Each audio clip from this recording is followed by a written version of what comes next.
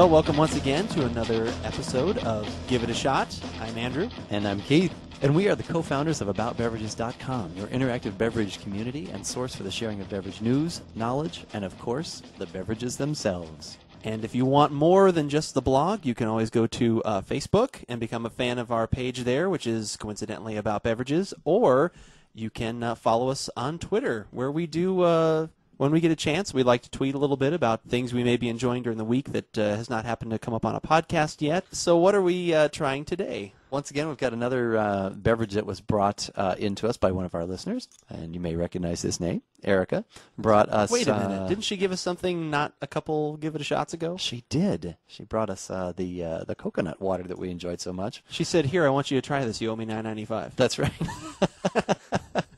She brought us this time the Ramune. I hope that I'm pronouncing that right.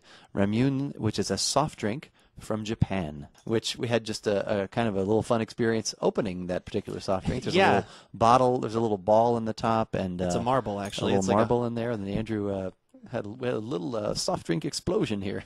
Yeah, it was actually. They give you this little stopper on the top of it, and you take off one of the plastic pieces, and then you jam it down to have the marble push down actually into the soda. And upon doing that, it creates quite a little fizzy explosion. Yes, we should have had some video at that time, but unfortunately we didn't. We'll be better prepared next time on that. But yeah, this is not something that is completely readily available. It's probably have to find it. It's more of your kind of probably an Asian specialty store, an Asian grocery store. But it's in a very interesting looking glass bottle, and it's a very small portion. It's only 6.76 fluid ounces. There's a neat little story behind this. The little ball inside the bottle is a collectible item. There's some different stories to this, and we'll post links to that at our blog at AboutBeverages.com, so you can check that out if you want a little more backstory on that. But for now, let's just get to the actual checking out of this beverage. So the color on this is not unlike, you know what color actually I would call this? I would actually say this is vodka in color. Vodka, because it is completely clear. It's the color vodka. It is the color vodka. Yeah, it's completely But it's carbonated though. It's got yes. some light carbonation. The small bubbles though, not the big bubbles you find in a lot of sodas. So all right, aroma. We have. Bubblegum? Bubblegum. That's exactly. I was like, wow. Yeah, that's definite bubblegum. That is super duper bubblegum.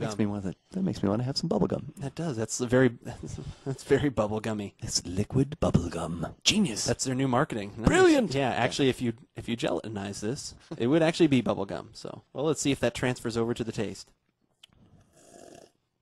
Not as much. Not as much. It's actually a kind of a blend of bubblegum and lime. Yeah, or it's lemon, not like a lemon lime, like a Sprite. It's not nearly as sweet as I thought it was going to be. Sprite with bubblegum. You used to think that you had to drink your soda and chew gum at the same time to get that sensation. Yeah. Not anymore. Do you remember how difficult that was? It's relatively low in obviously it's about half the size, well, a little more than half the size of a can of soda, but the sugar content's only 9.3 grams of sugar. It's not bad because even double that's under 20, and most sodas are over 40. Yeah. It's definitely, kind of like bubble gum and lemon lime, and this actually probably would be pretty good with some vodka. If you were talking about drink combination things, this would definitely be something, because it's kind of the appropriate size for putting a shot into or something like that. Ramune and vodka. Yeah. We may have just created something. We may have it, or maybe it's already been created. The youngins of today probably already come up with that. So, what do you want? I want a vodka ram. Vodka. No, that's like pretty tasty. Yeah. That was very unique. See, I like this when our listeners are interacting with us and they're giving us things to try, and we let them know the things that we think that they should try and give a shot to. It's very nice. So, this Erica, is why we do this. You're a repeat sample provider. Wow. Doesn't sound right. So thanks again, Erica, for providing us with something that was completely different for me. Yeah, now for something completely different. Right. A little Monty Python reference there. But whether we like it or not, you should give it a shot.